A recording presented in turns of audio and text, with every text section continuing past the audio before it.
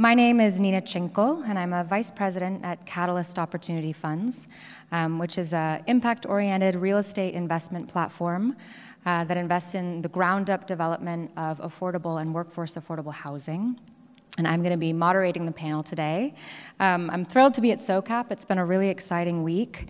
It's hard to believe this is the last content session at SOCAP.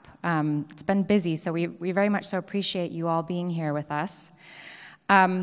And I think I can very confidently and boldly say that this panel will not disappoint.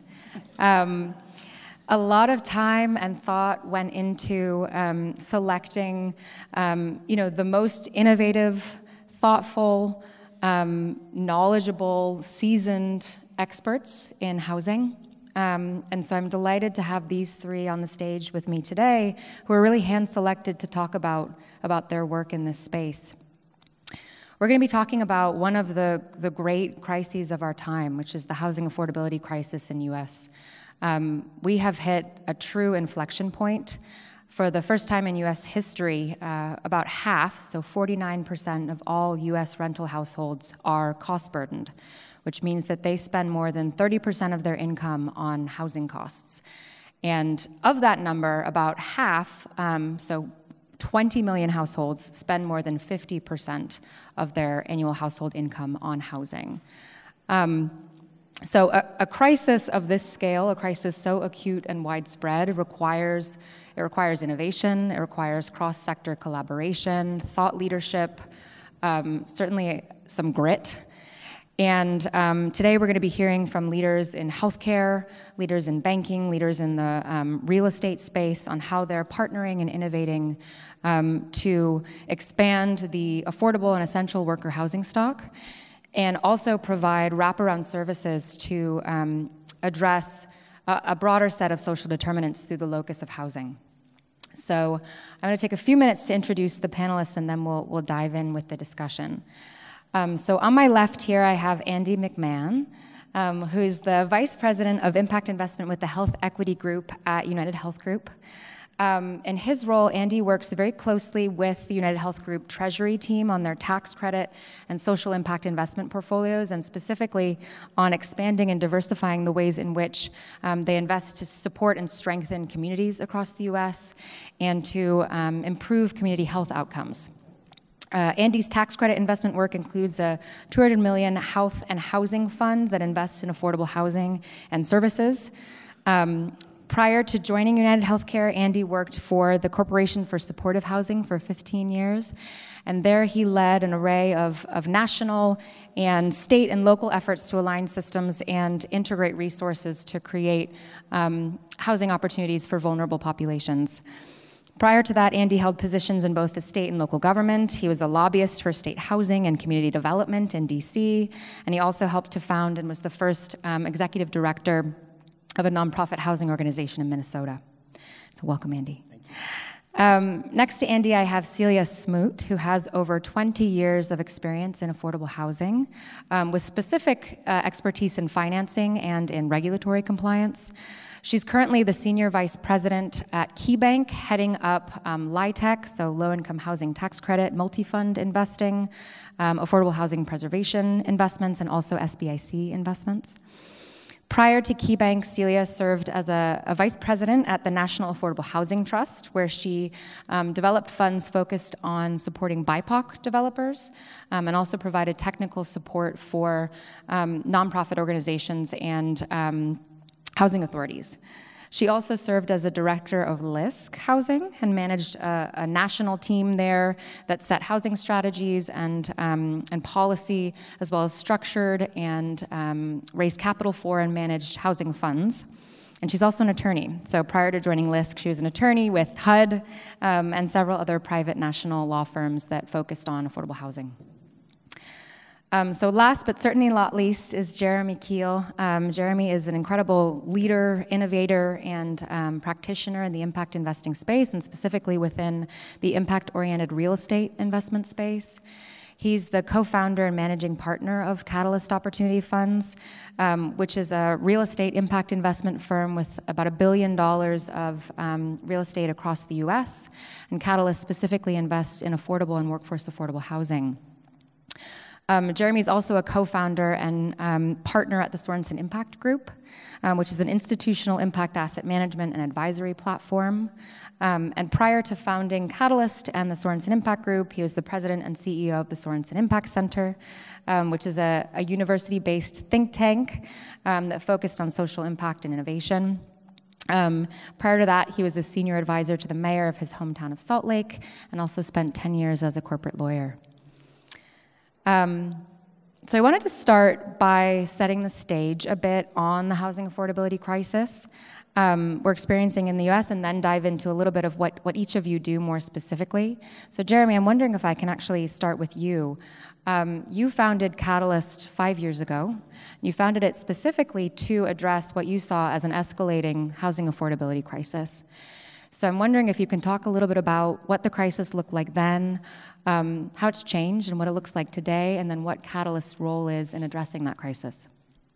Yeah, thanks, Nina. Thanks for everybody being here. It's great to be with you. I thought when you were introducing us and you said, you know, we did this very thoughtful approach to the panel to get national experts and leaders and practitioners, I thought you were going to say, but those guys were busy, so we asked these three folks to come instead.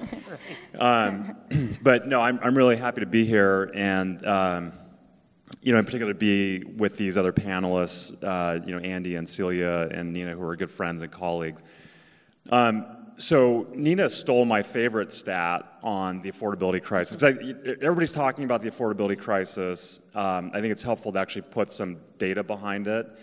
And I think Nina's got, you know, really the headline stat that should keep everybody up at night a little bit, which is that basically half of the, you know, households in this country are spending more than 30% of their income on rent, which is kind of the HUD threshold for, you know, cost burden, basically. And when you get to that level of cost burden, you're effectively, and it's hard for some of the folks in this room, you know, probably me included, to kind of put yourself in this context. But when you're making those kinds of decisions with how you're going to allocate your discretionary income, it means you're making trade-offs with other parts of your life and other kind of opportunities that become foreclosed to you because you're just so all in on your rent or your mortgage payment or whatever it is. Half, I think Nina also mentioned, half of those folks that are cost burdened are severely cost burdened, meaning they're spending at least 50% of their incomes on, you know, rents or mortgages. And there, even more so, you just have so much less to go around to cover other kind of, you know, key items in your life: transportation, you know, education, you know, food, grocery, those kinds of things. So I think real impacts for real people.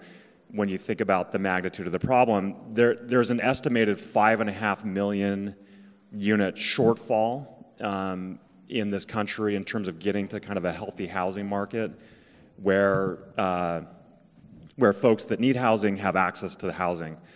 And that's a big number, obviously. The problem with that number is that there's no sort of silver bullet. There's nothing sort of in sight that is helping to kind of, you know, reduce that number. That number is only getting bigger and bigger over time. Part of that is because there's effectively a market failure in real estate development right now, which is that as construction costs have gotten very high in the last few years, as interest rates have gotten very high in the last year, 18 months or so, effectively the only projects, if they pencil at all, but the only projects to pencil, you know, in this day and age are effectively luxury kind of, you know, high-end units for the very, you know, kind of Class A segment of the market.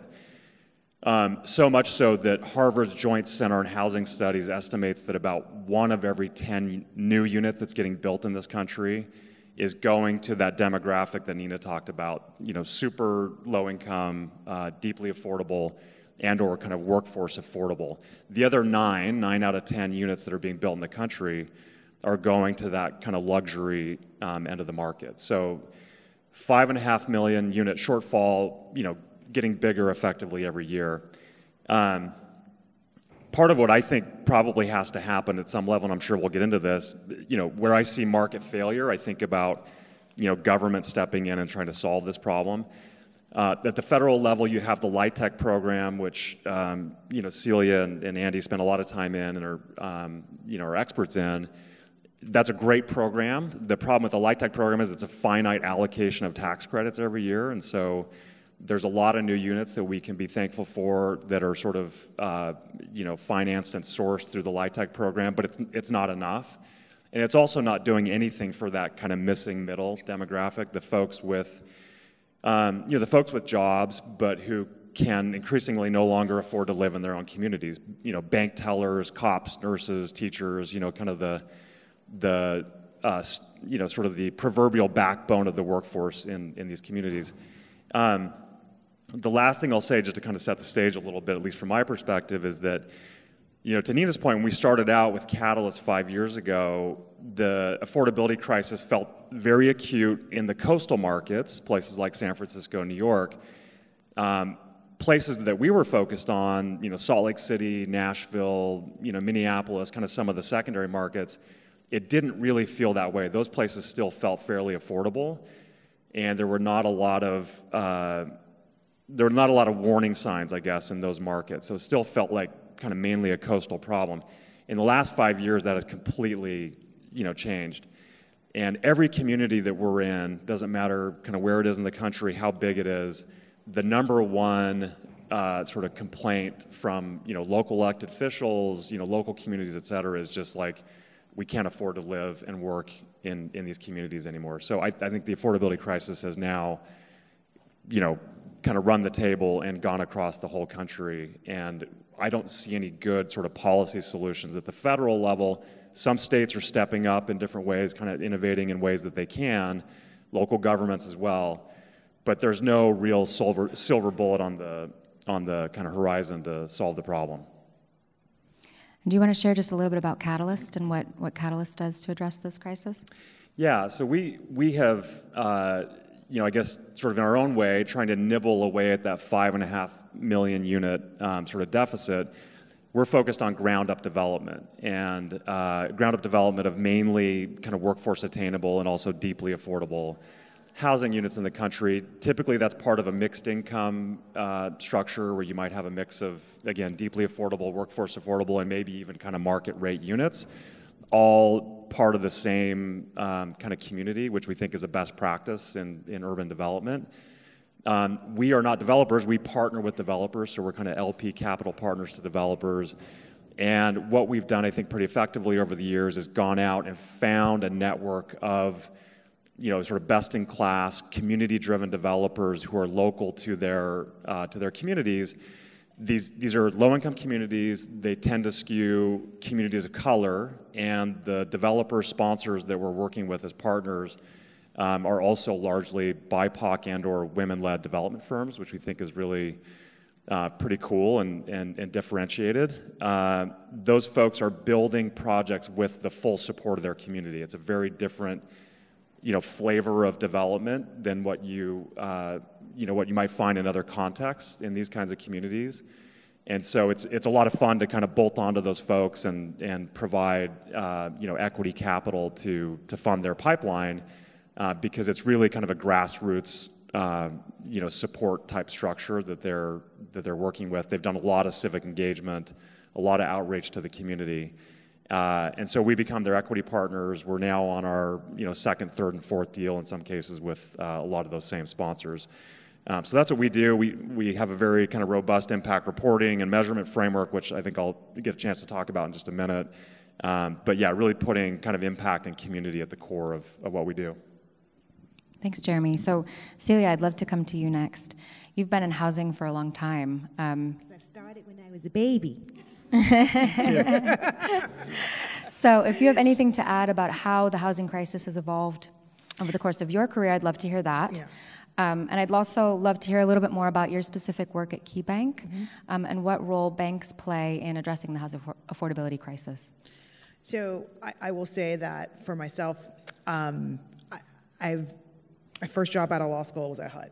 So I have been a houser my entire career, even though I work mostly in the finance part, legal and finance part of this industry. I've always considered myself a houser. And I think that's a really important differentiation.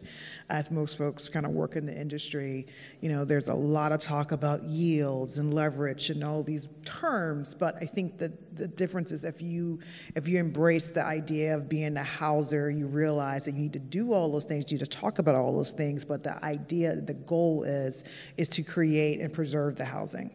And if you approach it from that perspective, I think that is a real differential than how you actually care and think about the eventual family that's going to benefit from the work that you're doing. It's important. And so I would say in terms of the affordable housing, so there's a couple of things I always like to say. We have a crisis. We know that we have to do something. I think about the every deal or every fund I've worked on since my career started, I remember starting my career working on Hope 6 projects. I closed Hope 6 projects for HUD. I was in Philadelphia working with the Philadelphia Housing Authority, and I remember remember going out to the site and understanding why we needed to change how we addressed public housing, how we needed capital to address public housing. And it also made me realize that this idea of a federal solution, it just wasn't going to happen, even with how much dollars were being appropriated for Hope 6. The times when the government wrote really, really big checks for housing, to build that housing, to support that housing, it didn't exist anymore. And I really have a hard time seeing how that's going to change anytime soon. So we as housers, we as industry professionals had to start thinking smarter about how we leverage all the different resources to actually get to a place where we can build and preserve this housing. And it was very clear that we weren't going to be able to just rely on a public resource. We needed to rely and work with and leverage private resources. And you even had to be more flexible and you had to be more creative even doing that. So through my career, I can think about all the random harebrained ideas I've come up with my team and finding ways to address certain housing affordability. And in our first kind of conversations we would have about this, it really may have sounded crazy, but in turn, it turned out to be some of the best ideas we ever came up with.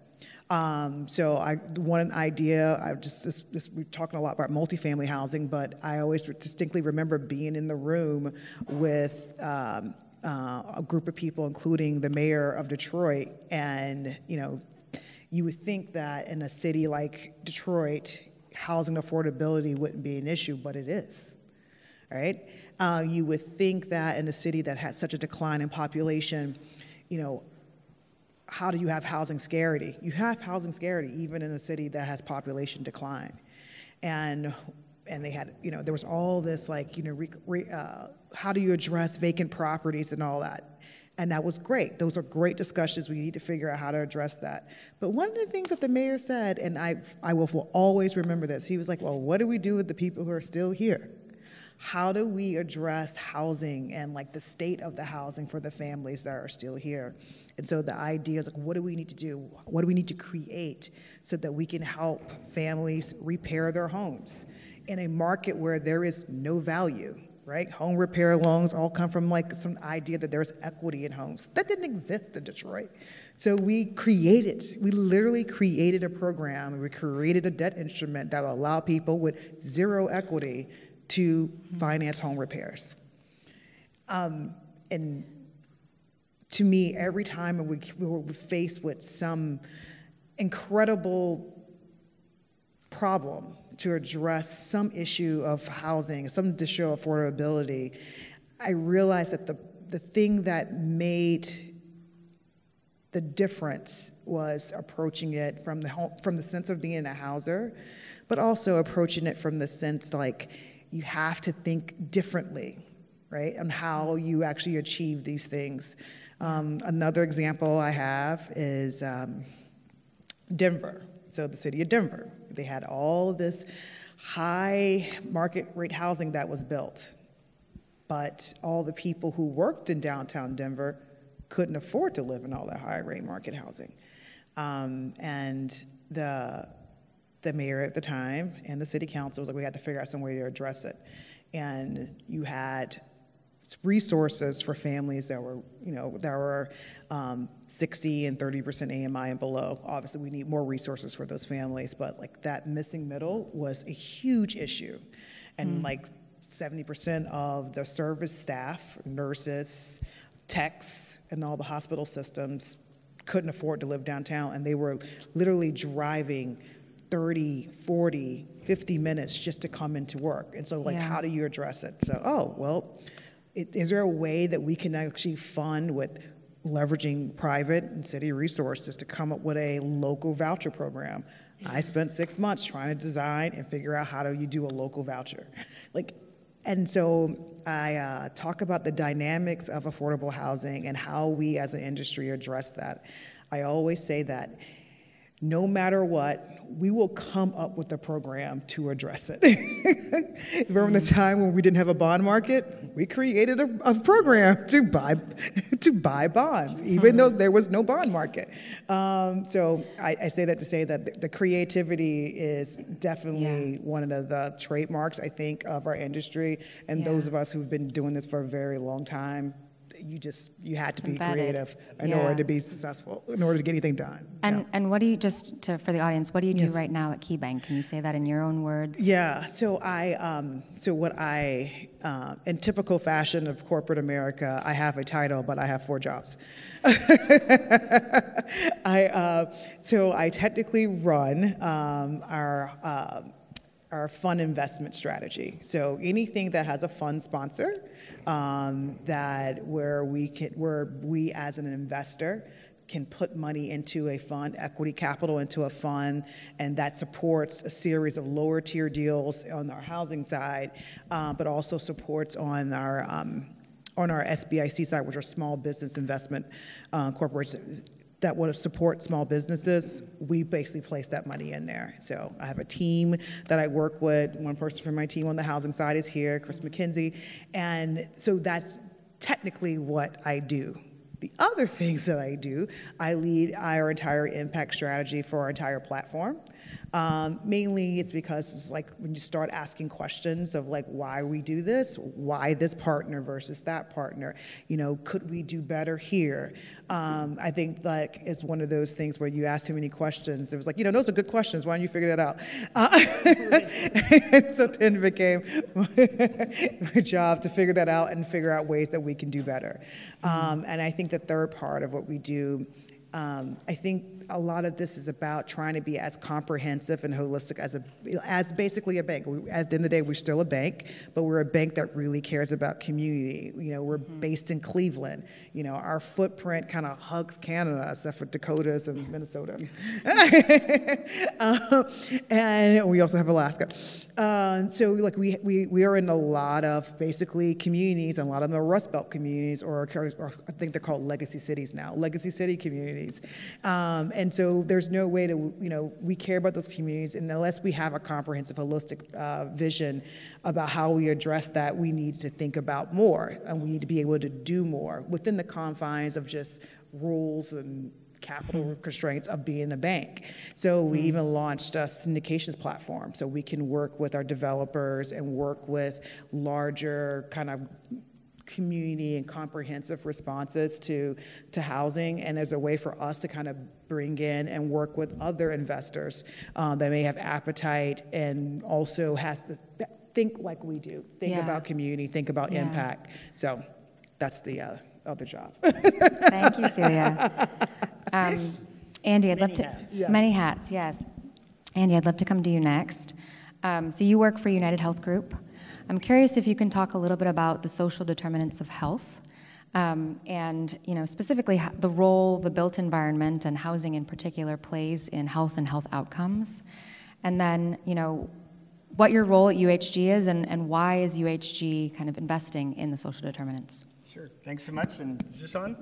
Okay, great. And thank you all. Great to be here with such a great group of people. So really appreciate it. So I think one thing to know at the outset, right, is that we're not a bank or a financial intermediary. We're a healthcare organization, right? And so I think from our perspective, having a safe, decent, affordable place to live is essential to being healthy, right? So that's kind of the cornerstone for us, is to understand the enormous impacts that the built environment, including a safe, decent, affordable place to live, has on not only individuals' health, but also community health, right? As we think about ways as we're doing redevelopment or other things, or how that fits into a broader kind of community strategy, which I think we'll talk about in a little bit. But so I think, from our perspective, we are, and I'll talk about our fund in a little bit, but we're really focused on not only helping to expand the supply or the stock of affordable housing in the country, but also thinking about ways in which we can, at the community level and at the project level,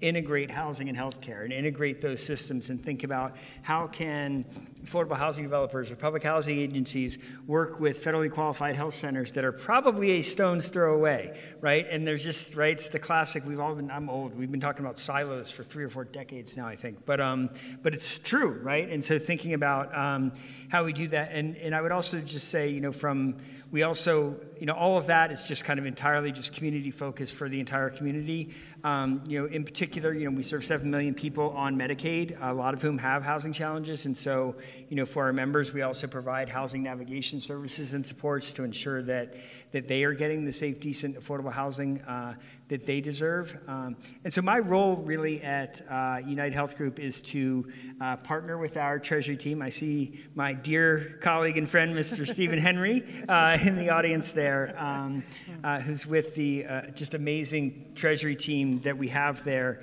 And we're really focused, I think, in partnership with Stephen and his team and others on figuring out, again, how we expand our investments in affordable housing. And I think importantly to what I think both of you have mentioned is, we certainly will talk about kind of our investments in the LIHTC space, but also thinking about ways that we use equity or concessionary debt or other tools, and thinking about how we can support affordable housing investments, and then also thinking about where there might be opportunities to create workforce housing that is outside of the LIHTC space, where you have, to some of the folks Jeremy was maybe talking about, where, you can, we think there's the potential, at least, for thinking about how you could build workforce housing outside of the tax credit system, so that you would be creating additive units. I think, Jeremy, you said it perfectly, right? I mean, LIHTC is great. We're substantial investors in it, and it's finite. LIHTC's going to deliver what LIHTC's going to deliver. And so we're a robust partner in that, but we're also trying to find these other ways of financing affordable housing, because we know how great the need is, and we need to be finding ways to add those additive marginal units in communities across the country. Amazing. Thank you, Andy. And when you're thinking about workforce housing, I'm curious, just off the top of my head, are you thinking about UHG employees as well?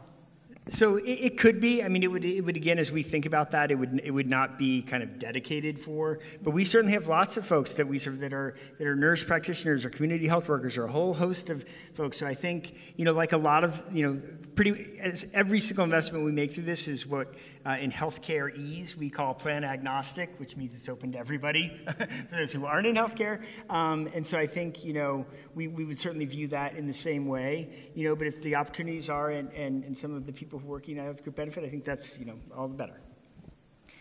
So I want to segue to talk a little bit about community, and it's already come up a couple of different times in this conversation.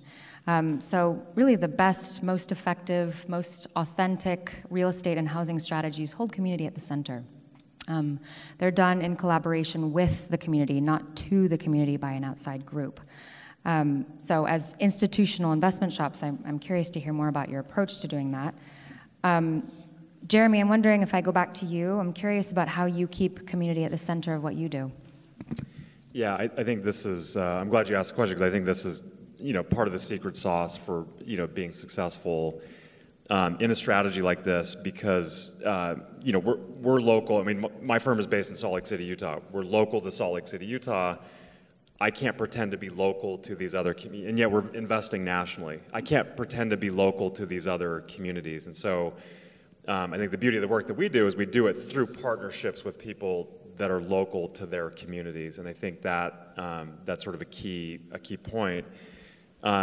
We have a few sort of tactics, I would say, to kind of help ensure that we are, as Nina said, keeping community first. One is that we actually have a very robust, what we call community needs assessment that we that we do on every kind of sub-market that we're proposing to invest in. So every neighborhood that we're looking at a project in, we'll actually do a very comprehensive, data-driven needs assessment that looks at something like 25 different kind of publicly available data sets that go down to the census tract level, to the very kind of neighborhood level.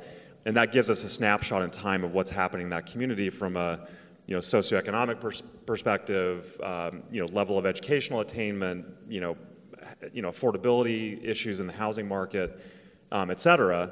And that then informs a very, I think, robust conversation that we have with our developer partners about what sort of programming ought to go into the real estate that they're building in that community.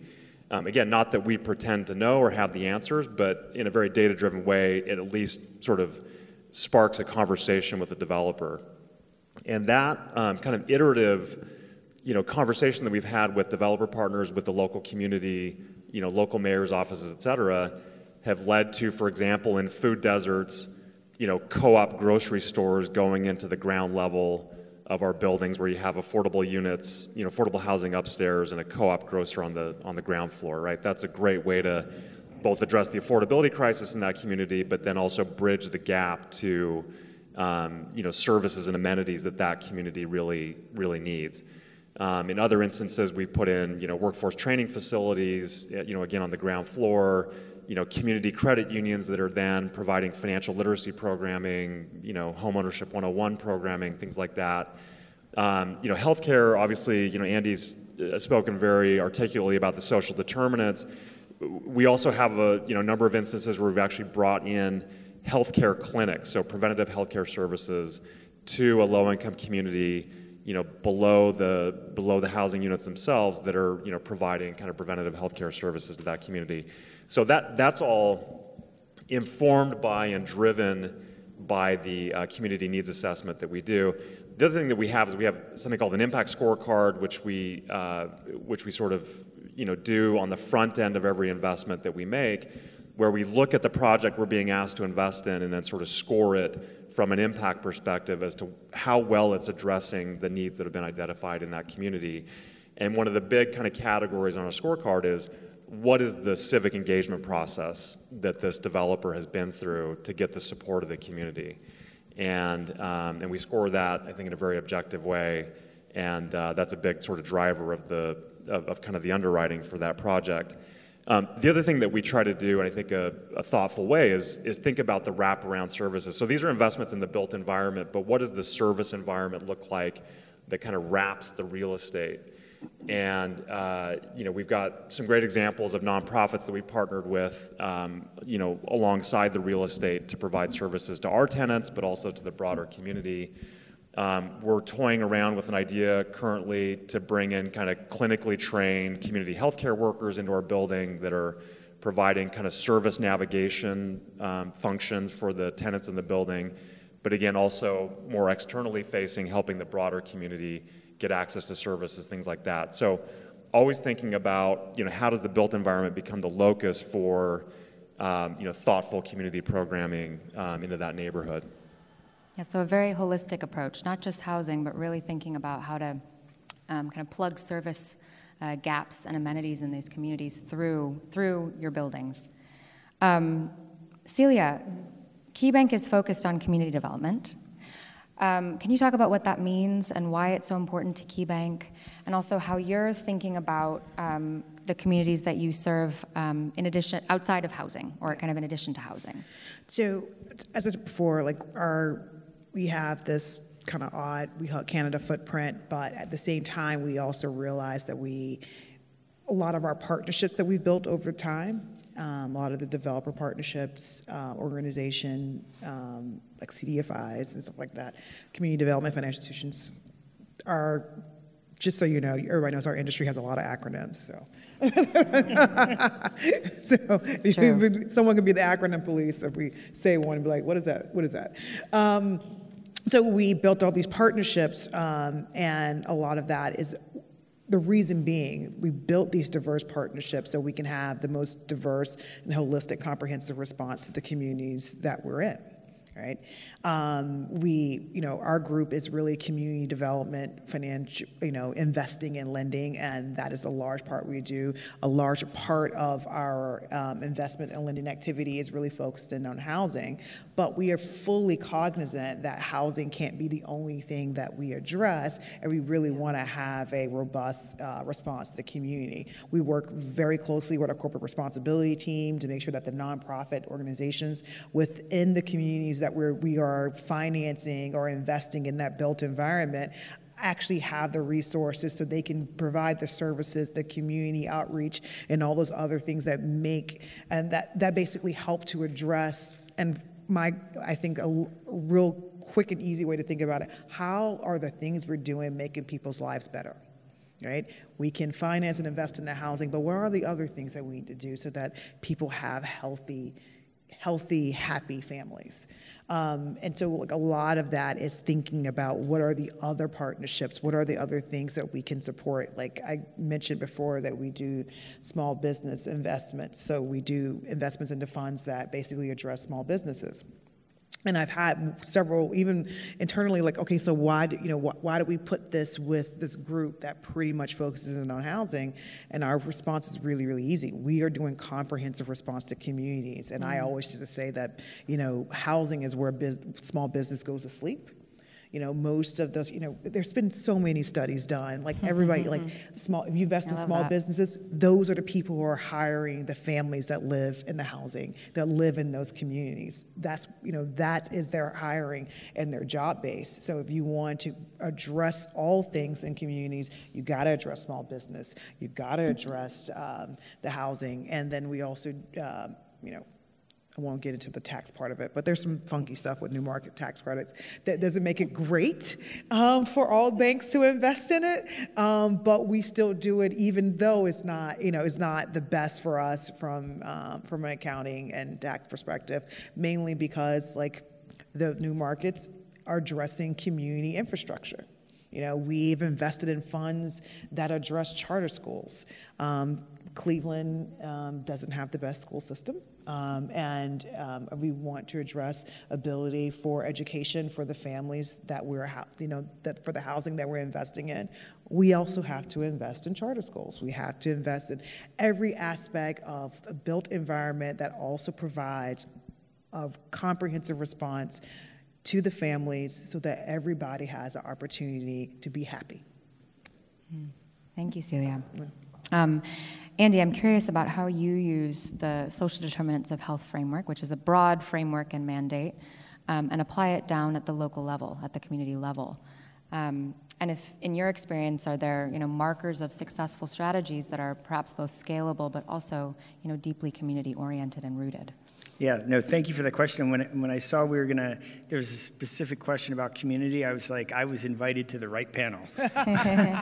Because what I would say, even as a large kind of sprawling organization, what I will tell you is that from where we sit on our team, genuine, real, authentic listening and community engagement isn't a good thing to do. It's an unequivocally necessary thing to do to be successful. Kind of hard stop, right? It's not like, oh, it'd be good if we did that, but if we don't, well, if that doesn't work, we'll just go ahead and do it anyway, right? It doesn't work that way, right? It has in the past, but you don't maximize impact for the communities you're trying to serve unless you're authentically and fully and comprehensively engaging with them. And so I think, from our perspective, one, that's just a core tenet to what we do, and I'll give you two examples in a moment. But I think to your point about kind of how do you be authentic to the community but also scale, right? I think of kind of the old 80-20 principle, right? Where there's some things, and it's probably more like 60-40 or something, but where everything doesn't have to be completely bespoke, right? There are things like every community is different, undoubtedly, and so you need to adapt your approach to that community and the people in that community.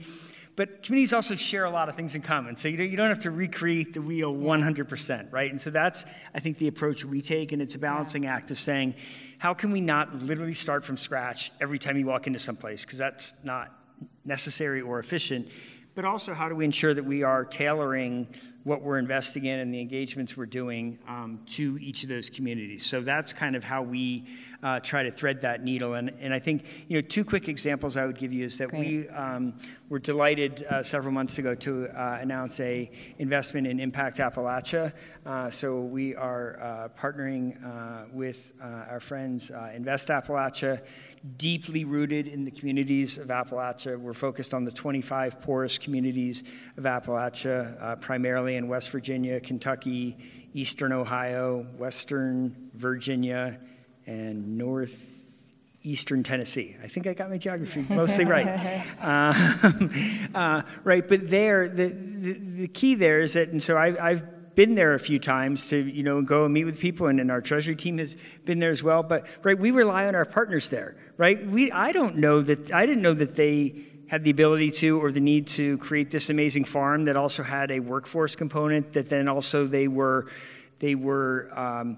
growing fresh fruits and vegetables and then selling them to the county school board so that the kids could have healthy meals.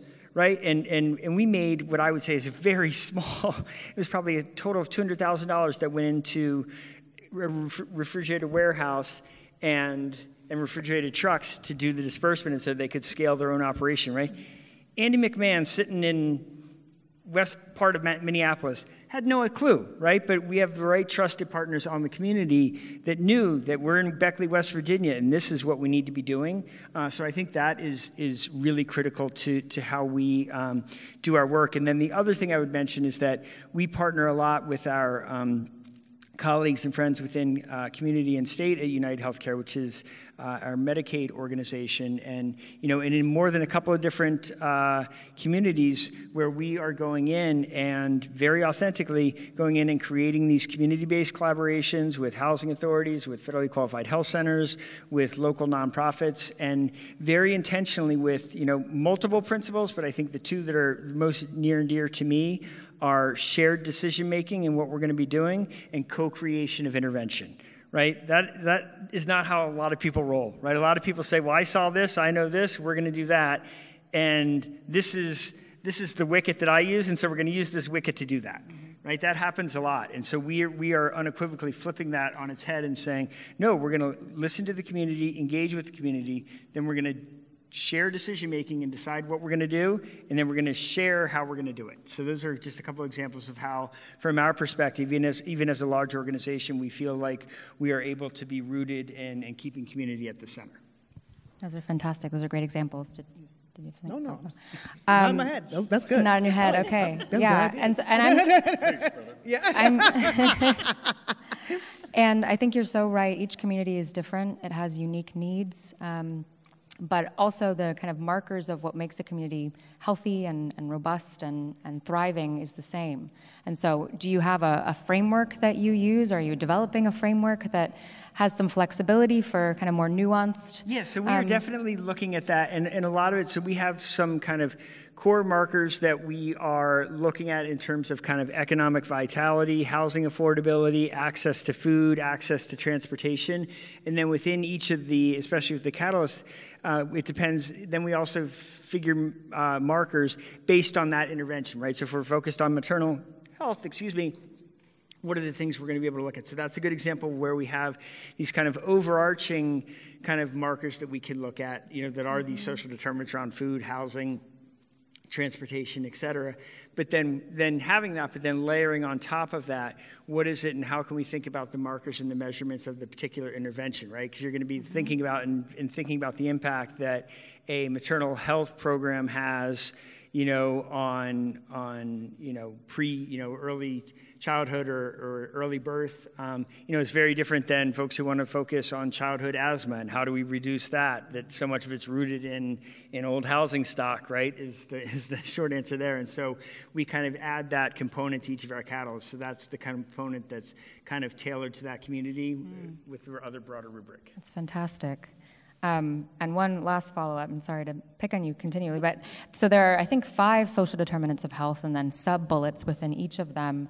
How are you thinking about prioritizing the social determinants? Are you thinking about the right balance, or focused on some more than others? That's a great question. I mean, I think we try to think about where we can have the greatest impact, right? And so I would say if you think about right through our affordable housing investments, we can help on the affordable housing side. I would say on the food security side, I think we can do there. And I think on the transportation, we can do some, right? And I think, Lawrence, like in a couple of communities where we're trying to think about, okay, how do we think about that? And certainly from a housing perspective, right? We try to think about, can we invest in housing that's kind of near, transit-oriented developments and those sorts of things. But so I think, right, because they're all so important, I think we try not to kind of leave anyone off or kind of pick a favorite child, but rather think about in this community, where are we best positioned to impact, the one or two the most? Yeah, that's fantastic.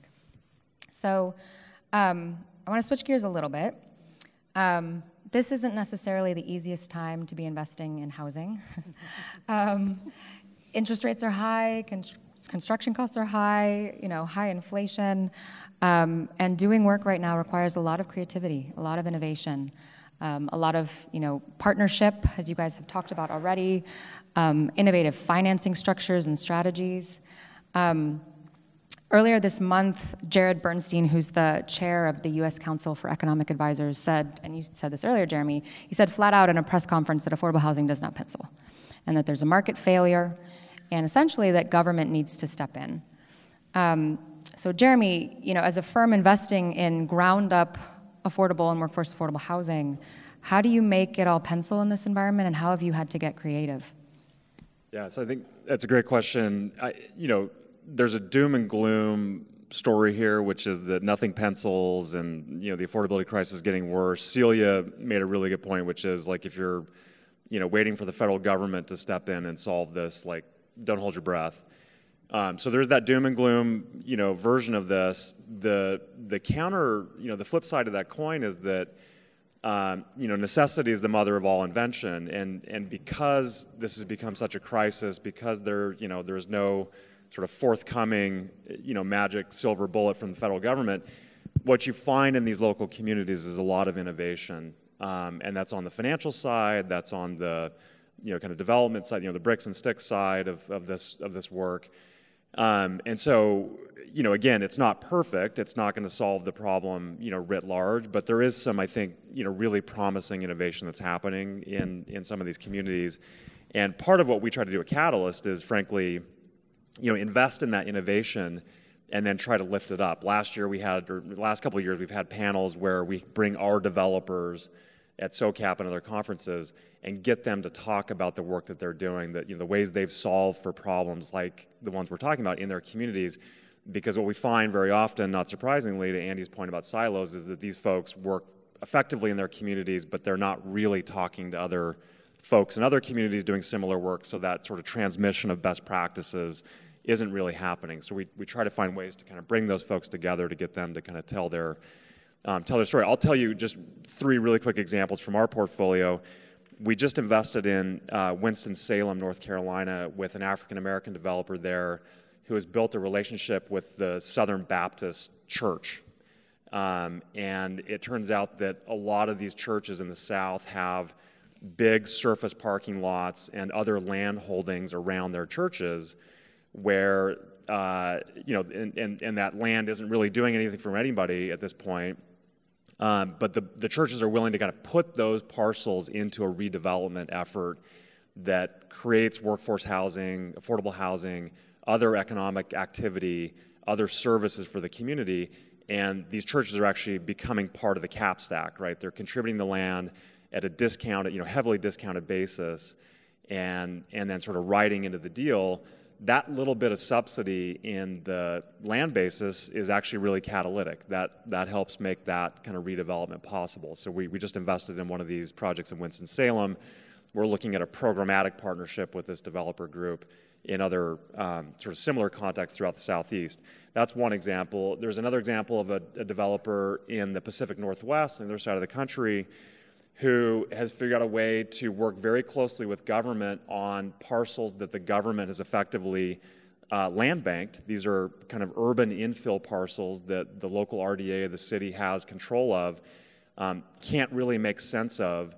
She's able to go in. She has a very plain vanilla development program format where she stamps out the same building, every time, and she's done like 50 of these throughout the Pacific Northwest. It's not like, sexy architecture necessarily, but there's a level of efficiency to what she's doing to where the rents can be at a price that's affordable for that community. So there's some innovation kind of in the bricks and sticks and design side of things. The last example is a partner of ours in Minneapolis where Andy is, who has gotten very good at sort of working with city, county, and state in Minnesota to get grants to support the work that he does. So tax increment financing, tax rebates, government grants, et cetera. And there's some innovation in the capital stack there that allows him to deliver sort of new product in communities that otherwise, these kinds of investments don't pencil in. So again, limited examples, but there are some sort of,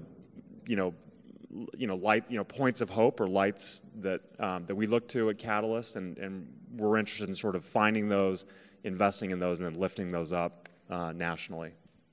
So real kind of innovation in the project level capital stacks, which I think has been core to the firm since its founding.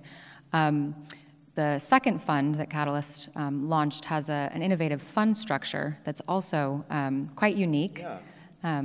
Yeah, so thank you for reminding me. I meant to talk about that as well. So everything I just described is kind of down to the project level. At the fund level, where Catalyst sits, we also recognized, kind of an opportunity to do something that was innovative. So we created effectively a two-tranche structure where we have a market rate-oriented kind of tranche B for investors that are looking for that need that. And then also created kind of a tranche B for less yield-sensitive, kind of more impact-focused investors for whom a 300 to 400 basis point discount on the financial return is acceptable in exchange for sort of guaranteed impact or affordability in the portfolio. And there's a number of those folks, including this lovely woman, to my right.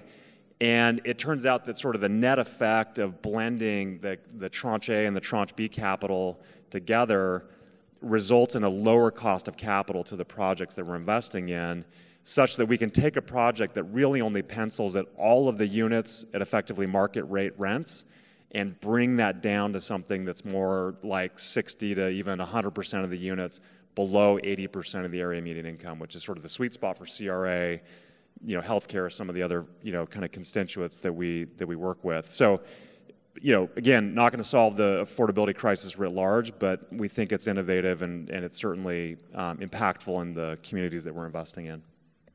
And I'm curious, just what has been the reception to this two-tranche structure? Has it really resonated with people, investors? Yeah, I think there are a variety of investors who have, for a variety of reasons, regulatory, CSR, whatever it is, they have a mandate and a mission around, sort of addressing this crisis. And so those are folks that are actually very happy to be in this kind of tranche A. That doesn't mean that there's not a lot of also kind of market rate oriented investors that would also like to be in these projects if that works, for their perspective. And so it's being able to kind of, sort of tailor the capital to the different audiences that we're targeting. And again, it doesn't take a lot of that kind of tranche B capital, that slightly concessionary capital, to blend down kind of the aggregate cost to these projects in a way that's really, really impactful. And allows us to get these, these affordable units in place. So I think it's been really well received in the market, and again, just another example of kind of the innovation that's happening out there. So, Andy and Celia, you both are allocators that have been in this space for a long time, and I think both of you already touched on some innovation that you've been a part of. Have you had to get more creative in recent years as the kind of housing crisis has mounted and it's gotten harder to make projects, affordable housing projects, pencil? What are some unique strategies either you're seeing out in the market or that you're kind of leading yourself? I'm happy to. So I will say, one, I know we were thinking about doom and gloom, but I just was reminding people, I have a lot of, really bright millennials, on my team, and we're talking about 7% interest rates. I was like, okay. When I was a 20-something-year-old lawyer, I was handed a whole stack of deals that were called FAF deals, and there were all these deals that were done in the 80s, and they were being refinanced. And I remember the first time I looked at a deal that had a 14% interest rate. We lived through that. We'll live through this. Yeah. My brother's first home, he paid 18 and a half. Yeah. So, oh, sorry. There's a question? Wow. Yeah. Sure. There will be time for questions at the end, but if it's, yeah. Apparently he was, did I say something that sparked something? So I do always want to say that we live through that. We will live through this. The other thing I mentioned it earlier, we are the most resilient industry, I think, of any industry. If there is something that becomes a huge obstacle, don't worry about it. We'll design a program to work around it. I think our industry is so much, so I've been working with and talking to a bunch of Australians that are also trying to address their affordable housing issues in Australia. And one of the reasons why that they will grab, some of those experts, and they'll bring us over to Australia to speak to all of their housing folks. And the reason why they spend so much time looking at the U.S. system, because even if you look at every country in the world, and even though we have a housing crisis, even though we have, things that we have to address, just the resiliency and the innovation and creativity of our industry and of how we address affordable housing is literally other countries that are now starting to really figure it out. They have to come up with different solutions to address their affordable housing issue. They are mimicking some of their new programs off of our programs. So I think that there's something to be said about that. So I want everyone to realize we will make it through. we always do. But I would say in terms of creativity, right? You think about I am, I work at a bank, and so how creative can banks be? But you'd be very surprised, if you have the right people in the room and the right intentions, how creative you can be. One of the things that we consistently think about, and one of the things that we consistently do, is that we look at what is the best way to kind of do that delivery, right? If it's not, how are we financing all the parts and pieces of the project, not only addressing, construction costs. I've literally had conversations. It just happened. My husband's also a HUD attorney, so he's downstairs. And I'll be sometimes having a conversation upstairs. I can hear him downstairs. And then we're talking about what can we do to get an early start. I know that seems like a simple solution, right? But when you're working in the Midwest and you're closing in November and you want to get started in the way that will help you address your construction timeline, and you want to get started immediately before the frost starts, just a simple little thing there, address some of the cost factors that we were looking at in the lower tier deal, and we realized that we were going to have to get HUD on board with that. And so the question is, not only we were willing to look at that as a solution and creativity, but also taking the role of also helping to engage the other financing partners so that we all could come to agreement in a way that will help find a solution for our project. That's a small example, but those small examples, multiplied by 100, it's really how you think about ways to be creative and just timing, right? I also think about one of the things that we are doing is this private partnership, right? Private-public partnerships. We are not only do we invest in housing, not only do we invest with great sponsors like the Catalyst Fund, but we also invest in creating local funds. So we're working with the City of Cleveland. We work with the City of Cleveland, and then we brought in a financial intermediary like LISC, and together we came up with a strategy to fund a Cleveland Housing Fund. And what that's going to do is address the early start money for a lot of developers, where that cost of capital is prohibitive to them to do all the things they need to do early enough to even get the project in the pipeline for credits or for other type of equity financing, non-LIHTC equity financing. How do we make sure that we're providing the the support to think about how you plan for the other amenities around that housing, and where are the ways that something like a housing fund could address those things. I think that all of that is important, right? So it's not us funding a specific deal. This is us funding a mechanism to address several deals. Yeah, thanks, Leah. Andy, I'm curious for your thoughts as well. Those are great. I think so. I would mention a couple of things from my perspective, but I'm really glad you mentioned that kind of like construction start before frost. Like, your eyes may or may not glaze over, but it's a really important thing. You know what I mean? And I just think to your point, right? I mean, I think I fully agree on kind of the private-public partnerships and expanding those. I think you're spot on, though. I mean, and there are lots of, I'm not going to go through every one today, but there are lots of examples like the one you just mentioned, Celia, around that aren't going to create 30% efficiencies in our delivery system, but there are efficiencies that we can create, and the kind of time value of money when you get delayed by lots of things. So I think there are a number of things that honestly the industry itself needs to look at and thinking about. Again, at least to my knowledge, there's nothing revolutionary where we're going to be like, oh, we didn't realize we could save 30%. If only we did. Like, that's highly unlikely.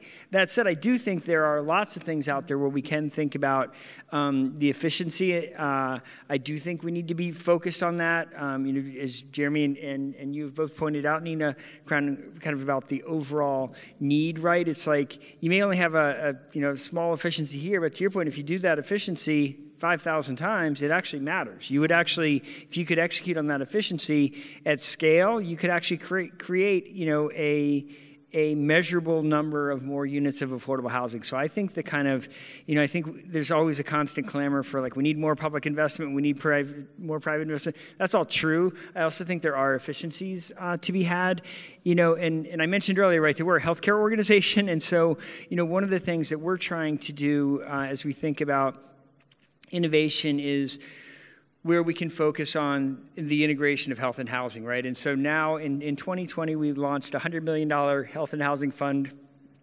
We added another $100 million in 2022, so it's now a $200 million health and housing fund. And I think from our perspective, the three things that we like to think are differentiators of that fund are, one is that we're only investing essentially in projects that have that health and housing integration. It could look like a lot of different things. It could be supportive housing for people experiencing homelessness. It could be affordable senior housing with a care coordinator. It could be affordable housing with with an MOU with a federally qualified health center where they could do that work. So that's one component. The second is that we, as United Health Group, provide kind of seed financing for services to each of the projects that we finance, right? There's no silver bullet. We're not providing, 10-year funding for something, but we are providing kind of catalytic funding to help them start. And then the last thing that we're doing is working with our partners to actually measure resident health and wellness outcomes over 4 years. So we're asking questions about access to primary care. We're asking questions about food insecurity. Out of COVID, actually now, we have a question now around social isolation, which I will just do a 10-second commercial on. If you haven't checked it out, Vivek Murthy, our Surgeon General, has written a book, and there's all sorts of studies out there now about the ridiculously horrible impacts that social isolation has on our primary health, our mental health, our entire lives. So those are kind of, I think the efficiencies, but then, again, as a healthcare organization, we're trying to think about how can we innovate within the affordable housing developments to also then create those connections and bridges to the healthcare system. Great. I know we're coming up on our time, and I want to maybe ask you guys one last question, and then we'll go to the audience. And so maybe just a sentence or two. And Andy, you just touched on it, and Jeremy, it's certainly come up for you a number of times. But we've been talking a lot about your unique and very meaningful solutions to the affordable housing crisis. But if we kind of zoom out and look at the scale of this crisis, I'm curious, just quickly from each of you, what is it going to take to actually solve this problem in the U.S.? I'll happily go first, and I'll be very brief. I mean, I think one of the things, and I'll just say as a managed care organization, right, we have to have enormous amounts of money on our balance sheet in order to make investments. So does every other managed care organization, and lots of other large institutions have ways that they're investing. And I think one of the things that we need to do is try to get more of that kind of capital focused on affordable housing and educating people about the fact. I know I've talked to lots of people and have been asked to talk to a lot of people who think it's like a risky investment. And it's like, well, no, not if you have the right partners and you underwrite it. It's really not. Less than a 0.004 loss rate in affordable housing. Nothing more secure. Maybe than a government bond. Yeah. Today. Yeah. So my answer is going to be real quick. Money. We need more money. We just need more money. We need smart money. We need money, non-greedy money. We need money. Yeah, I would agree with that. I come back to market failure. You know, there's a reason that the private sector doesn't build roads and freeways and train lines in this country. It doesn't pencil for the private sector to do that. I think there has to be more public involvement. You know, the LIHTC program is necessary, not sufficient. It doesn't address the missing middle. I think government just has to be at the table. And again, states are dealing with this in some form or fashion.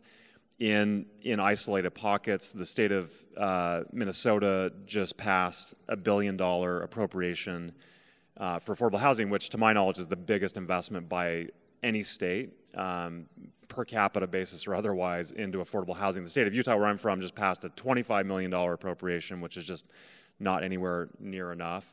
So, you know, states like Minnesota may be, you know, sort of the leading edge of places that are going to kind of get a grip on this. But I just think government has to be, you know, more at the table, and we need more private sector investment as well. I think it takes both. So yeah, I would love to open it up for questions. Yeah, and you had a question, burning question. Houston, one of the most auto-driven cities in the world, and we're creating a corridor, and it's a very community-driven project with some historic buildings, but we're taking these sites that would have been front-lit or townhome sites and creating what y'all would consider missing middle-income housing, 1,000 units on smaller sites. Where we're stuck is parking code, and we have not found one financial institution in America that will segregate the economics of parking from unit mix, and we've done a few small projects, and it's unbelievable the supply-demand misalignment in this country of especially young people that want to rely on micromobility, transit, car share. We're testing electric car share as infrastructure. And even the city of Houston, which is like, you know, not known for being progressive, under our current leadership gave us market-based parking. So like they've said no parking is needed, but every bank is still saying 1.4 parks per unit. And that's $35,000 a park. That's like over $300 a month amortized on somebody's rent check for market-based work. So like if there is one bank that will give us a loan, we have two projects that will pencil at like $12 to $13 rent checks, dignified courtyard style housing, sub 100 units clustered through the neighborhood. We can prove this model, but there's not a bank in America that does that. And from the health impact is amazing because the people that live in the neighborhood are working and owning businesses in the neighborhood. 84% of our businesses in our first project live within walking distance to their shop. So when you give them this condition, it creates unbelievable benefit. So I'm curious if you have looked at, in a post-World War II auto-obsessed city like Houston, any projects like that?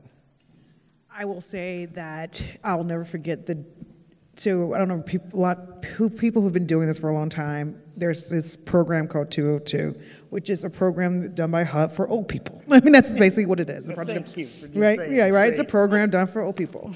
And I remember like looking at these deals, and like especially in cities like New York, and the program still required parking. And we're like, this makes no sense. One, it's New York. No one has a car. Two, grandma's not driving. Like, it's just, it makes no sense. And it took years for everyone to kind of, I call, come to Jesus. And now they're allowing all of those old 202 projects to now build new housing on those parking lots that they made them have. Because they sat there empty, there was no cars there, and they were actually, useless. And like in a city as dense as New York, that parking was useful. I always think that those lessons learned, right? Eventually, people get it, right? So, one of the things I always have a hard time, like we have projects where like that discussion comes up, and it's usually some construction guy and plan cost and review, and they tell us, because those people are not actually the finance or the housing people, they have the very specific, expertise in that particular area. I think that what it does help and what it does require is like the folks who are actually working on the deal, they call it the deal team, really being able to have a discussion to say, like, in this case, even though our requirement may be Y, in this case, we can have a deviation from that because it makes sense to have that deviation.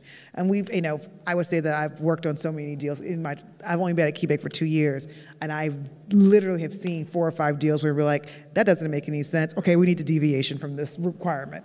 So I do think that it takes like having the right people in the room, especially having your deal people in the room, because I'm guessing it's probably some credit plan cost requirements sitting there. It just takes the deal people on the front end deal people to actually have that conversation and be able to show, like, in this case, the deviation makes sense. I will say that a lot of local governments have already crossed the Rubicon on this and have not, have relaxed those requirements or done away with them altogether. The city has already done that. So, Banks are saying park it, the government is saying no parking. right. Yeah. Right. Sorry. Yeah.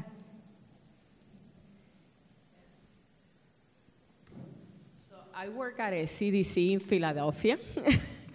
So part of the challenge that we're seeing with the capital stack is that it only pencils out to the 60 or 80% AMI. That doesn't represent the Black or the Latino population that need the housing. So we're seeing a lot of the affordability going into that population that at the end is ending up displacing full communities in the urban centers. My question is, have you seen any creative capital stack that take the project below that 60% AMI? Because at this point we have land to develop. LIHTC is too slow. LIHTC have the problem that it's way too slow. You have to wait 5 years to close it. So how can we deploy this type of social impact investment to get to that threshold below 60% AMI? So we would have lots of discussions, and Rebecca can answer this. We go like for deeper income targeting, right? How do you address building housing that gets to much deeper incomes? The different levels, like 30, 40, 50% AMI. And yes, LIHTC does take time. Anything that government's involved is always going to take time. And then you'll see that a lot of the advocates and a lot of folks that work in the industry have done some good work in requiring that some of that housing that is being built and funded by LIHTC does get to deeper income targeting, because they build it out. Like I always say that funding rules reflect policy. So like a lot of those QAPs now, qualified allocation plans, yes, right, are requiring now some deeper income targeting as part of their rules, like part of their scoring. You're more likely to get funded if you're getting to deeper income targeting, but that's only getting to a little bit of it. I mean, there are definitely, most of the rental subsidy programs are designed to address that, deeper income targeting. The problem is that we don't have enough of it, right? So we need to be able to figure out ways how do we expand that housing. I will also say that one of the things that we did when I worked on a particular kind of like local housing fund, in combination with the local housing authority, the city, and the foundation in Charlotte, and the housing authority was also part at the table. And one of the things that we did, we built into this financing mechanism, like you can get this financing mechanism, and we'll find a way to work with the housing authority so that there's an idea of having rental subsidy, but you can't take the highest rental subsidy. In other words, if you developer wanted access to the subsidy, the idea that, technically this rental subsidy would pay, market, right? Or a certain part of FMR. So up to 120 FMR, depending on if you were a small FMR. I'm getting too huddy, but I'll stop. But basically, if you're a developer, you can get a market rate rent, a market rate rent, even if you're housing at 30% AMI, right? That's the reason why a lot of developers want this voucher. But we're like, well, that only means that, say that for just simple math, that only like give us ability to have 10 in this portfolio. But if every developer, remember, we're providing some concessionary financing as part of this deal, every developer, you take rents at 50% AMI. You'll take rents at 50% AMI. This voucher will fund you at 50% AMI, but you're housing a 30% AMI tenant. So that way we were able to take those 10 vouchers and then make them 20. So it's like things like that. If think about it like really creatively, if all the partners at the table, ways to do that. And I think that combination of the concessionary financing, combination of having the housing authority, the foundation, and the city at the table was our ability to change that dynamic. Can I add on to that? So Yeah. on the non-LIHTC side, and I don't know how it works in Philly. We don't have any projects in Philly, although Celia is based there, so it's a good resource there locally. But in some of our other markets, the local government that's putting in a tax increment financing, commitment or a tax abatement or a grant, the smart local governments will condition that money on an affordability set-aside that's typically sub 60% AMI, and it's typically in deed, so restricted in deed. So getting to kind of LIHTC, affordability levels, but it's just through a subsidy from the local government, so much easier to kind of manage and administer than LIHTC.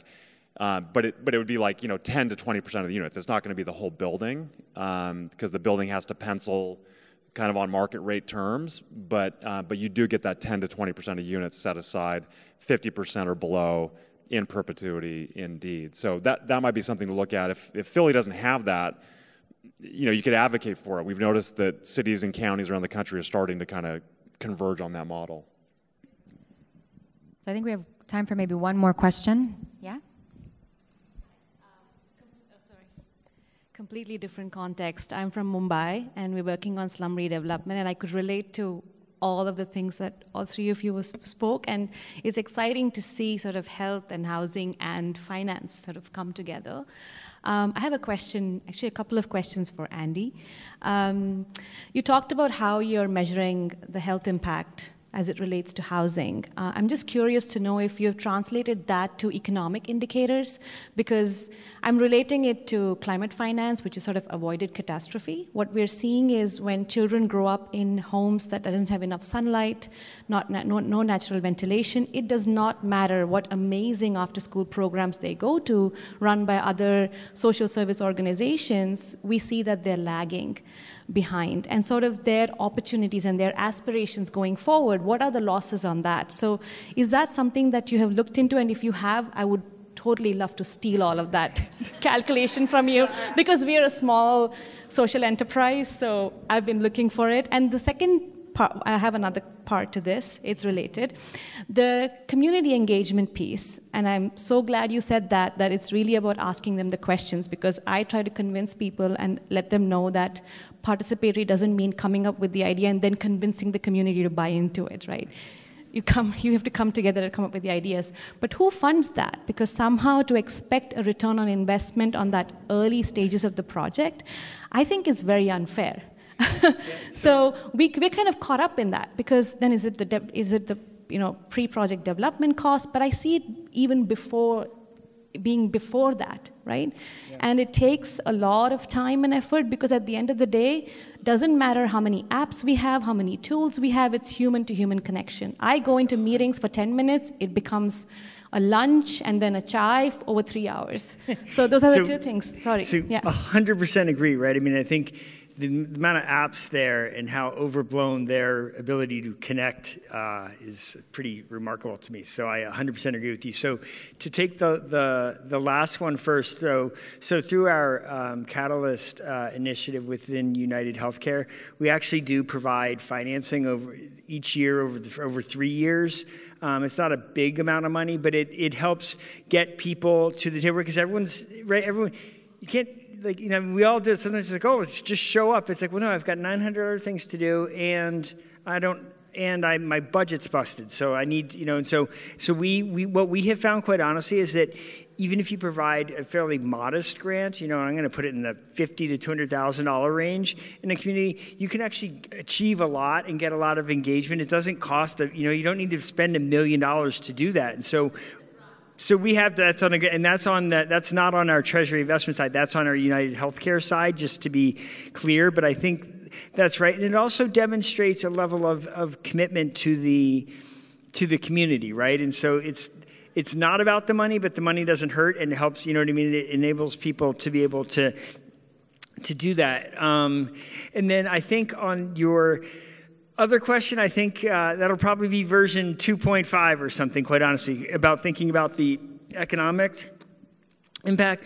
That said, let's definitely follow up afterwards, because what I would tell you, though, is that there's certainly a lot of evidence that suggests that people who are in stable housing, right, have more opportunities for work and gainful good employment. People who are healthy, right, the cost of healthcare from an economic perspective in terms of lost wages and other things is enormous. So I think a number of the things that we are tracking are indicators of, but probably not exactly a proxy for.